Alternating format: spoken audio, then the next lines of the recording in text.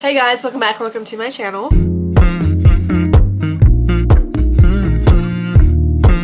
As my account continues to grow, we have some new faces around here, so I thought it'd be fun to do a get right with me while also I answer questions that y'all ask me on TikTok as I get to know me. But if you are new to my channel, I definitely recommend subscribing, and let's get started. I will start off by saying in the video, I am congested for whatever reason. I just randomly got this huge amount of congestion. I sound a little weird, so just please ignore that. I have all the questions on my phone, so let's start getting ready.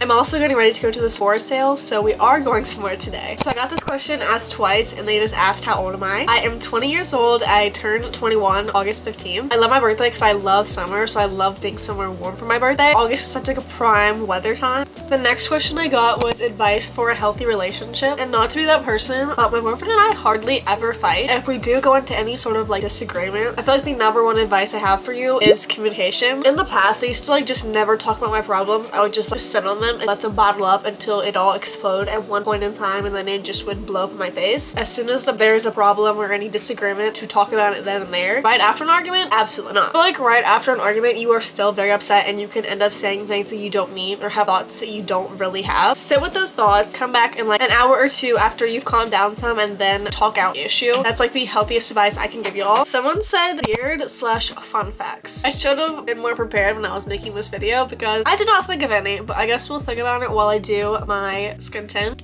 I don't know if you'd say this is weird or not, but I love when my room is messy just so I can clean it. I know some people despise and like hate cleaning, but I think it's so therapeutic, and I just love when there's like a mess that I can tackle. Like I just know when I buy my house, it's gonna be spick and span every single day, and please expect every single Sunday reset. I already know they're coming, but I just love a good mess that I can tackle and clean. And I just know every time I tell someone that, they're like, you enjoy cleaning? Like it's a complete shock to them for whatever reason. If I had to think of like a weird fun fact, that would be it. With this little sickness I have, my lips have been so dry. I'm using the Summer Fridays Lip Butter Balm. This is the birthday cake on just to keep my lips moisturized. We love her. Next question is, what made you become a social media influencer? Honestly, I've always loved doing social media since I was like 10. The video's privated by now because it's so cringe, and I was filming on like this huge tablet, and someone should have took that tablet away from me solely because of the fact that I was like giving out my address and like what school I was going to at 10. And like the video was up for like years until I'm like, oh girl, like we should not be saying what school we're going to in case there's any creeps online preying on you. Probably should have been monitored when I first started, but once again, I first started when I was 10. Going into 6th grade, and if y'all remember earlier, I said I had an August birthday, so I hadn't turned 11 yet, but I was 10, just giving out my address online. I just like always loved making videos, especially the editing part. I love finding new effects and editors. I never had a lot of money growing up, so I would literally find jailbroken editors, and like they worked, y'all. I would be up till like 3 o'clock in the morning finding like jailbroken editors and like hacks to like get these like expensive editors for free. That's what I did in my free time on like summer breaks, and they worked too, so props to myself for that one. I just have always loved doing social media. I've always loved filming videos, editing them. Everybody in like our family was like good for something. That was my strong suit. One thing is I wasn't really consistent. I keep trying and I wouldn't like see fast results, which I feel like with social media and people don't understand is you are not gonna see fast results no matter how hard, especially if you are just specifically trying to go in there for fame and for money. We're gonna see right through that and not follow you whatsoever. So that's another social media trick. A lot of the times I'll see like TikTokers be like, oh my goodness, this is like my 5-month journey, and then they'll do like a edit showing like how much they've grown, and then it's like an edit of them when they were like 10, 12 on YouTube. So it really isn't like a 4-month period that they're growing so fast. They have been doing it a lot longer, but they're just now recently putting in the effort and calling it their success story. Not like hating on anybody's grind, like, you know, do as you please. But I've seen that a lot, and I feel like it discourages a lot of people saying, oh, I've gotten this far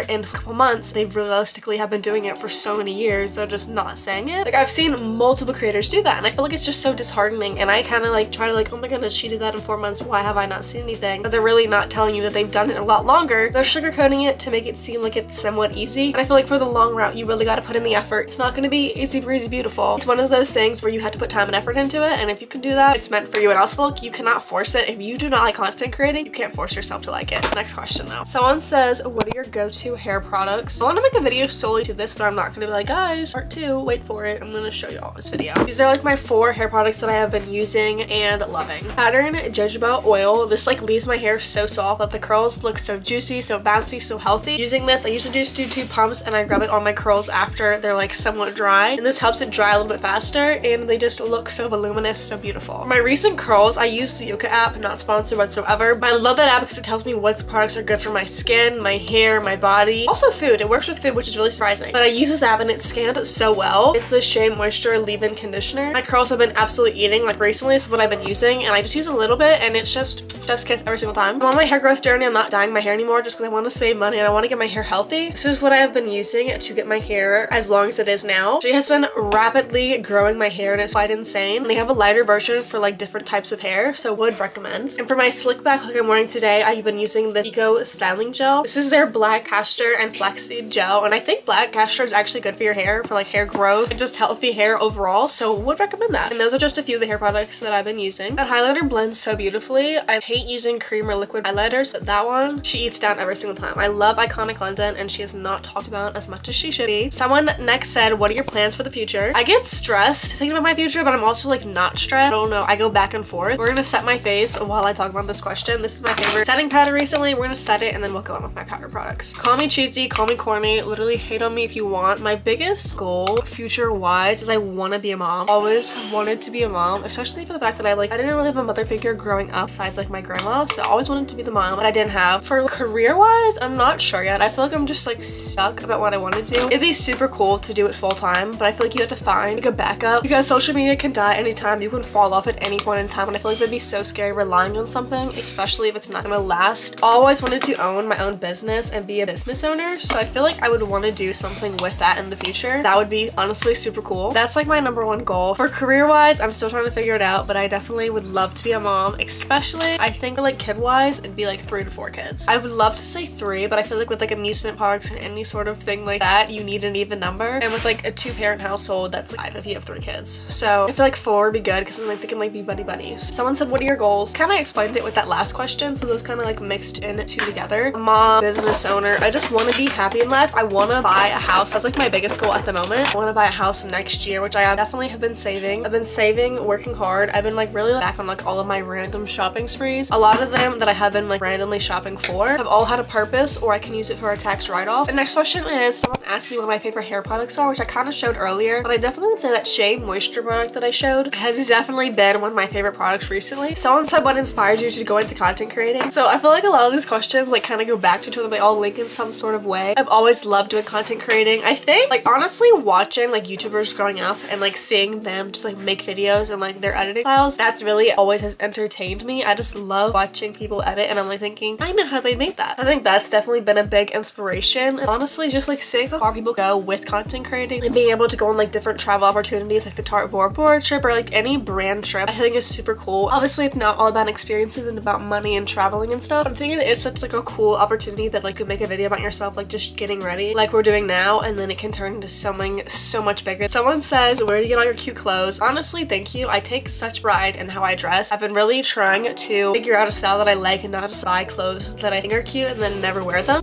Okay, we're setting my face and I'll answer that question. This shirt is literally from TJ Maxx. It was $10. It's like from the brand Sincerely Jeweled, which I really do like. A lot of my clothes are from TJ Maxx, and we'll be honest with y'all, I love going thrifting for a lot of my stuff. Lululemon has been eating up my wallet recently. I just love their athletic stuff. And I would say a good portion of my clothes are from TJ Maxx, which is kind of like not helpful. Aerie. I can eat down some Aerie clothes. My pockets cannot. Like it would chew up my pockets and literally make me broke and have $0 in my account. I absolutely love Aerie. So that's pretty much where I get most of my clothes. Someone says, what is your favorite makeup brand? Recently, I have been on a Say kick. Y'all know this. I just have been eat, sleep, and breathing Say products. For whatever reason, I got on the wagon way late. Those have been some of my recent favorite products. Say and Iconic London are like my top 2 favorite makeup brands. Next question is, how do you healthily balance your friendships, relationship, work, content creating, family time, and all of that? I have been like not too good at it recently. I used to do like content creating and focusing on making content every single day, 5-6 p.m. until like 10 o'clock, and then go home, go to sleep, and it'd be a cycle every single day until I decided that it's not healthy to do that. And I wanted to spend time with my boyfriend, my family, my sister, Granny. Granny?